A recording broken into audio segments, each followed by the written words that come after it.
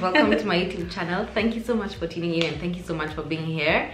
So today I'm with Teshie. Hello. Please introduce yourself.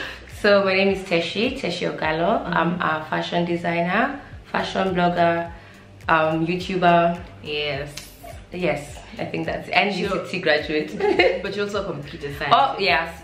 So IT graduate, computer science and information systems. Yes. So guys, today is another Work It Wednesday. So I have a series where I bring women who inspire me, like through their businesses or through their careers or through what they're doing in life or having it all together, whatever it is. But I feel like mine is just all over the place. It doesn't matter. You're doing something good. For you to be in this couch, you're doing something good. So Teshie has a fashion line called Style Tech, and she's actually Teshie, stand up and show guys that you're wearing Style Tech, man. Okay, I don't want people to like, I don't know if the camera will, should I go that way? What do you mean? Because how else will they see? Maybe you stand on the couch, like, you know? Okay. So they can see your pants. So they're like just like pants that you sewed. Oh, then I just put like these suspender things on them. I don't know what to call them. Yeah. So you're the one who yeah, I'm the one who stitched it.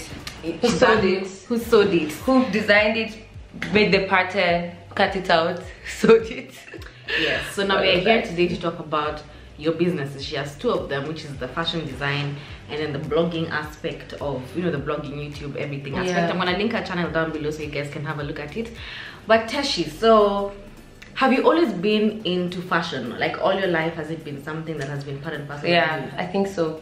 I've always loved fashion, like a lot.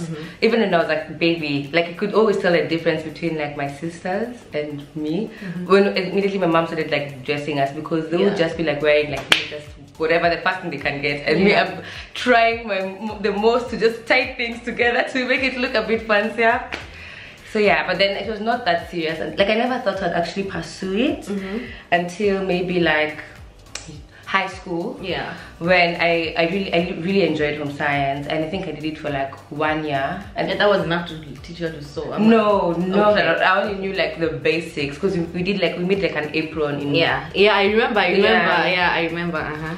So after that I just really got into sewing and stuff, and then I wanted to do home science, like to choose home science the next year. My parents were like no, they told me to pick physics.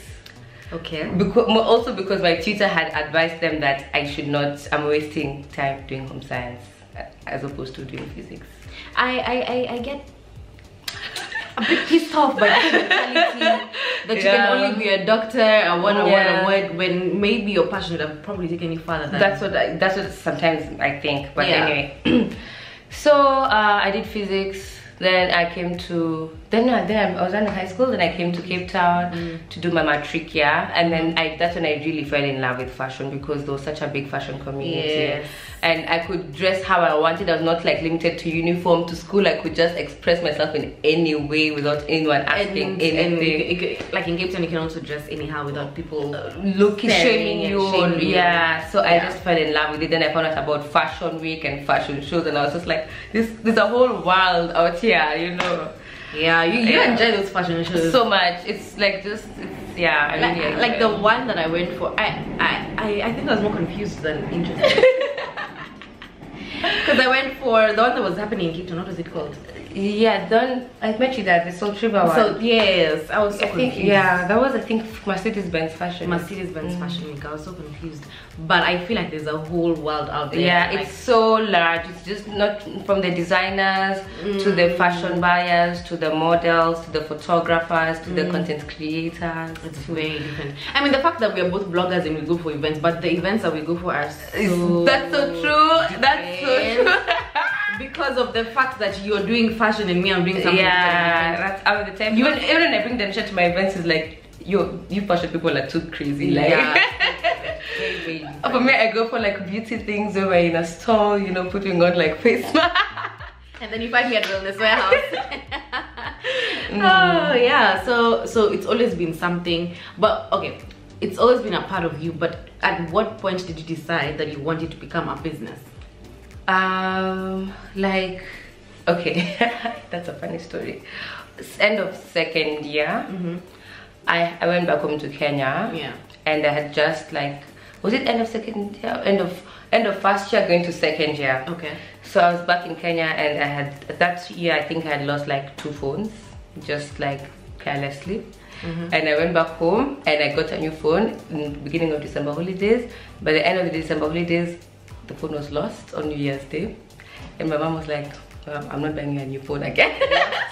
And then it was like a month for me to come back to Cape Town. So I started like a business where I was selling like pillows and stuff. Yes, I remember. But before that, I had asked my mom to buy me a sewing machine for my birthday, just because I really wanted to start practicing. At that point it wasn't really like a business idea yet. I just wanted to learn how to just for myself, for fun. Yes. Yeah. Okay.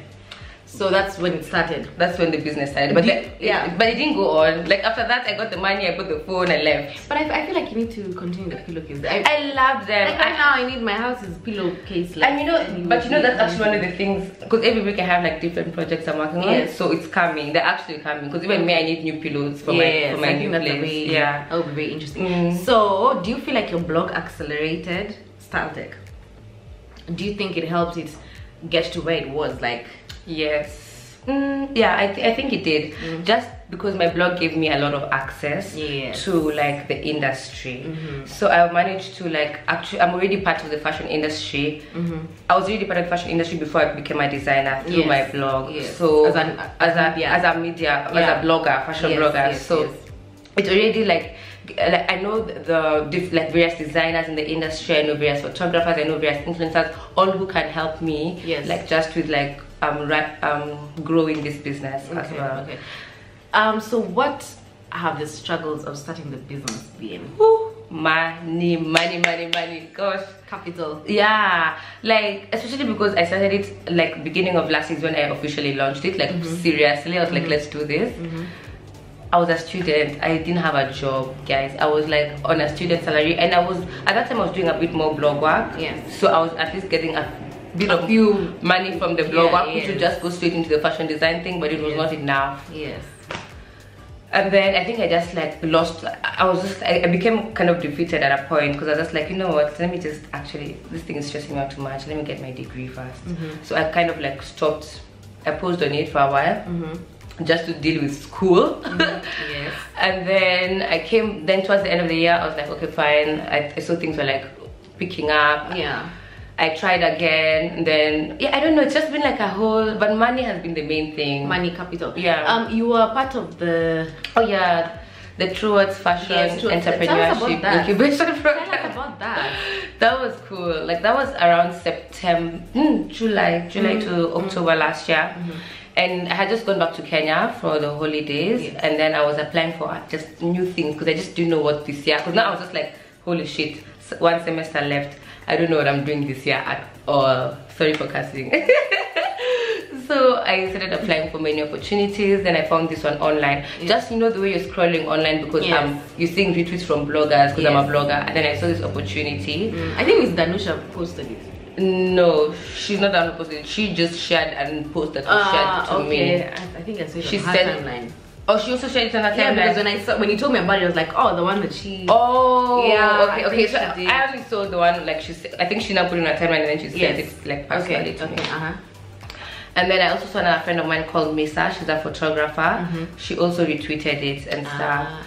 So then I was like, okay, what's this? I'm seeing Truwards is a big name, so let me see what they're trying to do for fashion entrepreneurs.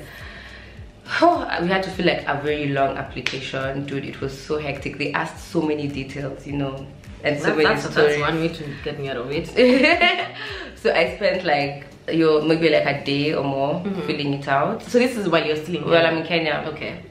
And then they told me they would contact us back in like 2 weeks time. In 2 weeks time, I was told I'd been shortlisted. I think to around, I can't remember, like 45 or something, out of like 200 and something. Then we're supposed to all like have like a, so not from those 45, we're going to be shortlisted again to 35. Yes. But we had to go through like some sort of short online class and some training online. And then they wanted to see that have you attended. Then they wanted us to like present a PowerPoint presentation of our like initial pitch to like pitch your business to them. I wish I'd not done in my whole entire life. I didn't even know what a pitch was. I was like, now you know. I was there like now researching. Oh my gosh. Anyway, so I did it. I was back home in Kenya when I did it. And then I was working on like new stuff. That's when I was launching my menswear line. So I made sure I did a photo shoot before I left with Phoebe. Yes. So that I can include some of those. Yeah. Okay. So that I can include some of those photos in my pitch, so that they can see that. You see, this chick is actually doing something. So I did, and then I got into the top 35. I was told you have to be in Cape Town on this and this date to attend the pitching session, the live one now, which she has posted on her social media. Yeah, IGTV is there. Yes. So I just follow her on Instagram, Insta everything. So yeah, I called my mom. She's not in the country. I was like, Mommy, you need to change my flight. I need to be in Cape Town like in a few days. She did. So after that holiday, I think I only saw my mom for a maximum of like 4 days. Wow. So I had been like missing her so much, you know. It was just, cause I think she only came to visit me in April. Yes. For a week. I didn't see her until like now December vibes. So she came for like a day. I saw her, we hugged. She was like, okay, baby, go do this. Okay, cool. Came back. Then like 2 days later, I was like pitching to the towards team, and then I got into the top 20. So now they shortlisted us again to now the top 20 who'd be going through the 3-month program. Yes. Yeah, so that was really amazing. So you finished the 3-month program? Yeah. And then after that, what happens? They had to pick now 10 more to progress on to the next phase, which is like a mentorship phase where you get a mentor and a sum of money to help grow your business. Oh wow. Yeah. Okay. But I didn't get the money unfortunately, but I'm still in the mentorship program. Oh really? So why didn't you get the money? Because I'm Kenyan. What? Yeah, and like they're not allowed, because of the BEE Act, they're not allowed to like sponsor me that money. What? Yeah. Now you know. Like, now you know. And apparently I was one of their favorites. Yeah. I mean, okay. So even if you had a permanent residency, they would not have been able to. I think if I had a permanent residency, because that means I'm a citizen. No, it doesn't. It just means you have permanent residency. But then you have an ID. Yeah, you do have an ID. But you can't vote, yeah. No, you can't vote. Yeah. Wow, that's interesting. Yeah. So your biggest issue has been capital. And and being a foreigner is so difficult because I don't have like a stable place. Sometimes I'm in Kenya, like sometimes I'm in Kenya, sometimes I'm in South Africa. So sometimes Kenyan customers want to order, but I'm in South Africa, and deliveries are I'm still sorting that part out, you know. So it's just it's a bit unstable. Yes, actually, it's good that you talked about that, because how has it been starting the company as a foreigner? Like, has it been simple? No. Have South Africans accepted you? Have, you know, like accepted, I mean, have they been able to embrace your product? And I think they have. I think actually right now I'm getting much more love from South Africans about my work. Like, they're so amazed more than Kenyans, because I think maybe Kenyans are used to seeing this fabric. Kind of yes. So the love is there, especially in the fashion industry. I always feel when I go for these events, they praise me so much. I always feel like, oh my god, like, then just maybe do it, focus on here and that's what I'm saying. But then at the same time, the way the government and the whole system in South Africa is set up is just set up not to really favor international Africans. Is it? Like, we're not, like, for me, I couldn't even register my company here with my Kenyan ID without partnering with a South African. Yeah, I had to. But somebody who has a permanent residency, then they can do that. Yeah, because they're termed as a citizen in the business sense. Okay, that's hard and harsh. But in terms of 1 year, like, so we're going to assume that you launched the company January. It was January of last year. Yeah. Have you seen any growth? Like a lot of growth. Like, I know I'm talking about all the terrible things, the struggles, but there's been so much that has, like, dude, my customers have doubled. Now, like, the more I keep sharing that I'm working on my fashion thing, the more people keep asking me and inquiring, and a few more orders. Like, I'm partnering now with like some musicians to dress them for that's good. So there's, at least the word is now spreading, and I really want to focus on like spreading the word, but at the same time it's just like I can't keep spreading I need to be making sales as well. And not too many people are buying, especially a lot of people are buying through me and like through like DMs and stuff. Well, I want people to be shopping online because I'm just trying to also like make it more efficient. But you know, I don't know if you watched my video, the one that I was doing with Lorraine. I don't know if you watched down to how to start a business. No, I didn't. You need to go watch it. One of the things she said is, if something is working for you, if word of mouth is working for you, go that direction. She's built her business. She does not have an online shop because she didn't feel that that was her customer range. Maybe you're trying to force people like me to go online shopping, and I just want to meet with you. True. You see, so maybe embrace the fact that they're buying via DM. It's frustrating, but you know, also that's why I really want to get into like retail marketing, because for me, to be honest, I don't have the time to be meeting people like all the time. I understand. It must be difficult. But another thing, go watch that video. Is very informative. One of the things she actually said is hire people. You might not have the money now, but you can get a student who's in fashion to do measurements and stuff for you. Sorry, I don't know where we cut off, but what is next for Style Tech?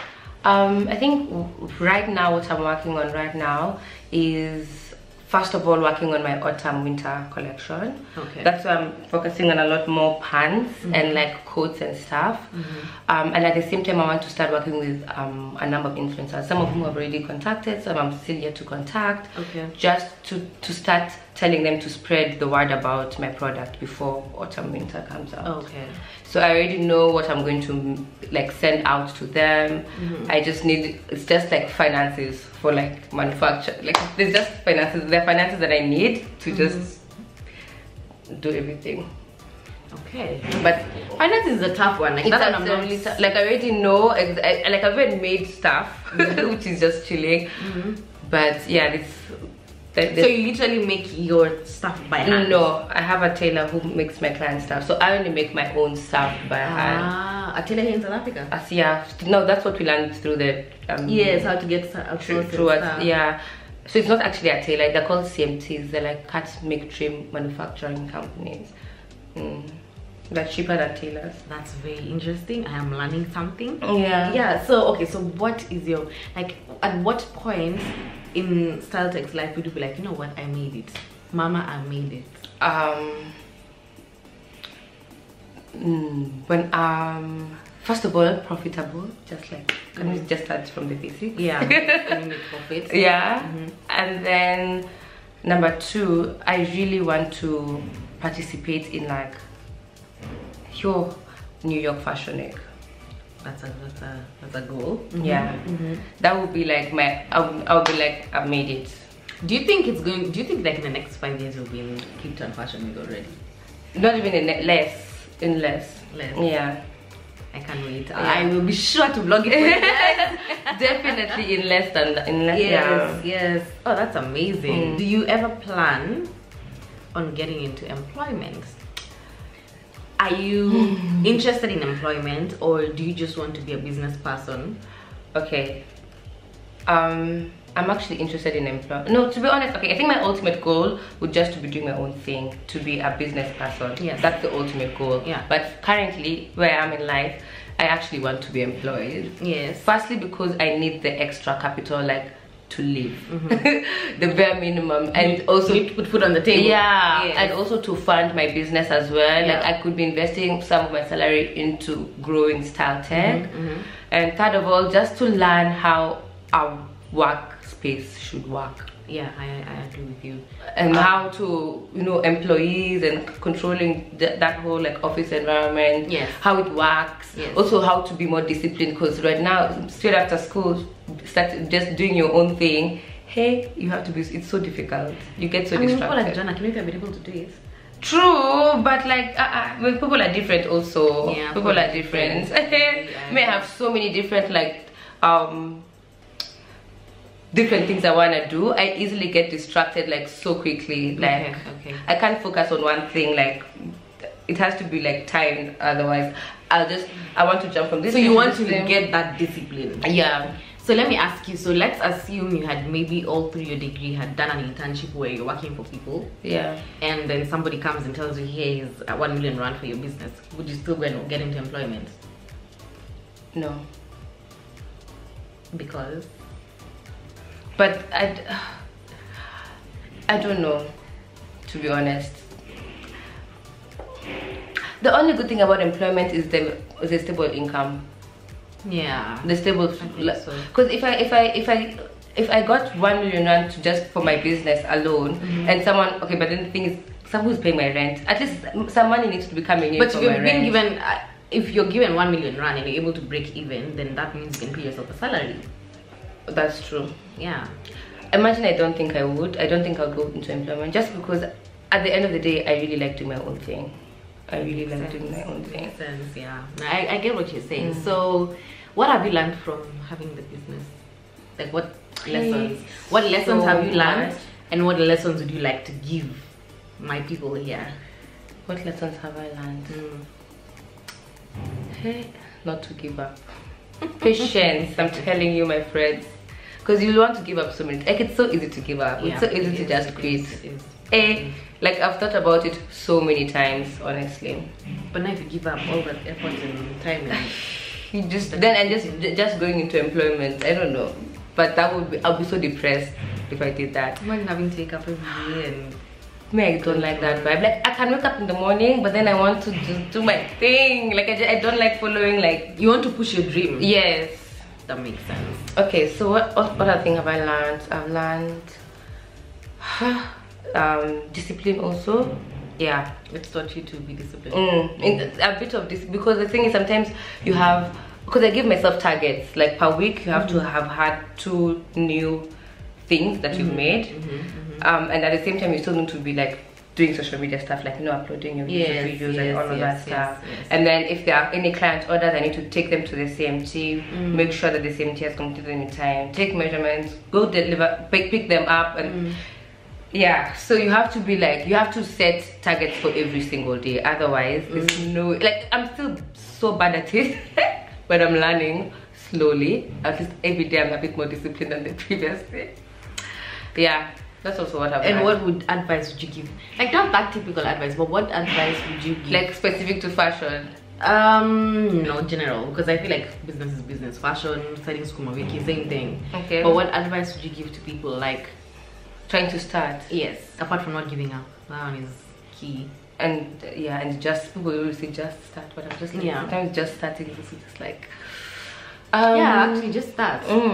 Just start. Because for me, I didn't have anything when I was starting. Honestly, all I had was like, okay, no, I did have something. Let me not say that. At least I had a sewing machine, you know, and a camera, and a blog, and a platform. You had a lot. Yeah, I feel compared, because you know there are people who have to start their businesses from scratch, social media from scratch, you know, everything from scratch. Yeah, so you did have a bit of something. Yeah, so that's just, what other advice should I give you? Don't expect, I don't know, support. Don't feel entitled to support from people, because you won't get it. You'll be so disappointed. Yeah, and it'll make you want to quit. You know, we were discussing yesterday with my fiance about people on Instagram, I mean my YouTube followers. Yeah, and we were talking about, I don't know, the first 200. His assumption was, oh, like the first 200 is really your friends and family, and I was like, no, but the first 200 people I did not know.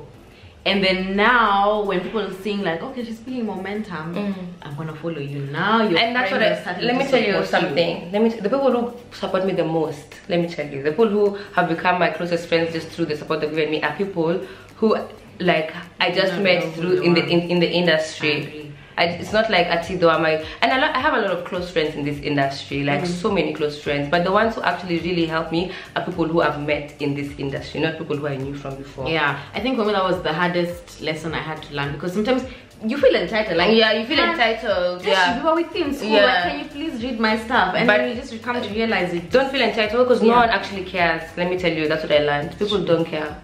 They actually just don't care. They have their own things to do.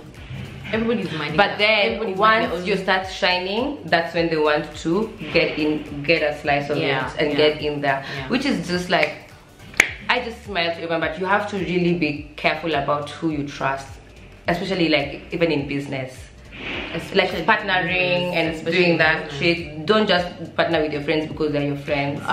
One of my friends was telling me, like, because I had an opportunity to partner with somebody. And the first thing she asked me is, for a partnership, you have to think of it like a marriage.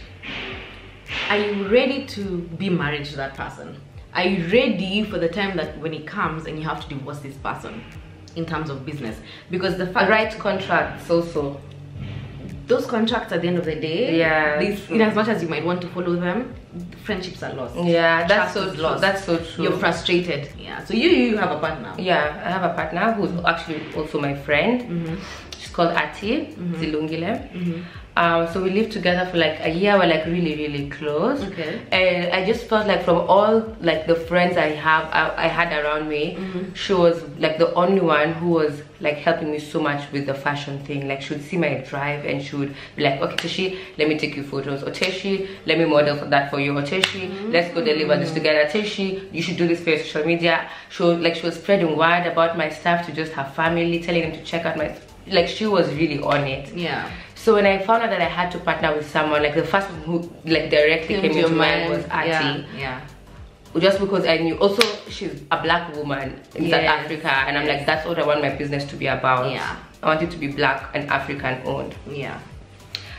So yeah, I talked about it a lot with my mom. I talked about it a lot with my program manager for the True Arts thing last year. Yes. She told me what you're telling me, like, are you ready for this? Don't just partner with someone because they're your friend. And yeah, I thought about it, and I think I've still made a good decision. So I asked her about it, and she was like so willing. We had like our photo shoot together last year, like launching our partnership. Yeah, and she's been helping a lot. So she does like handles like the finances and all that stuff, because she's like she's an accountant. Oh wow, that's good. And so are you paying tax and stuff? Dude, yeah, we're supposed to, but not for now. We're not. Okay, shit. But like, no, you're not, because you have to have a turnover of 50,000. Yeah. So, unless you have a turnover. No, it's not yet. But so for this, because I think the year end is January. Yes. So we're not going to pay tax in January because we've not made like anything substantial according to the government. But then you still need to provide like some reports or something. Yeah. Okay. Yeah. Wow. So she works on like those reports and all those things. That's a part of business that I'm scared of. Yeah, it's so hectic, dude. I did those accounting things and I did not like them at all. I know. Those things are not. You did it for your business? No, for school. Oh, okay. Yeah. It just makes you do so many. Oh my god. Yeah. Starts. Those things. They're not fun. Yeah. Okay. So, anything else you want to add on?